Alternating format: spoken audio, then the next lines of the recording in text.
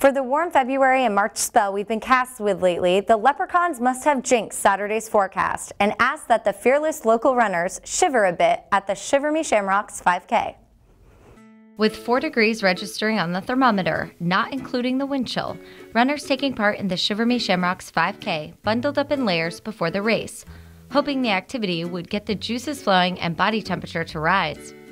Event volunteer Dave Knott says this is by far the coldest race event for Heritage family he's worked. This is the coldest one it's been. I think this is the 4th year, correct?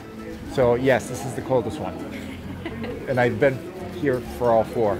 Despite the chilly weather, hundreds of runners still brave the cold to run towards their personal bests. It's just a fun get-together. It's a fun run, so it's just a 5K. I have a race partner back there that we run with all these races all year, and it's nice to have local races. There's not too many in Rutland, so this is a fun one. First race of the year.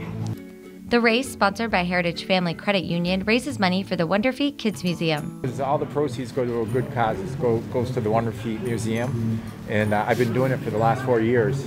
And so, yeah, it's a great event. We always enjoy ourselves doing it. A lot of my friends and family have little kids, and they always go down there, so it's just a fun to support them and have fun running. You can raise more money for Wonder Feet next month by purchasing tickets to the lip sync battle at the Paramount Theater.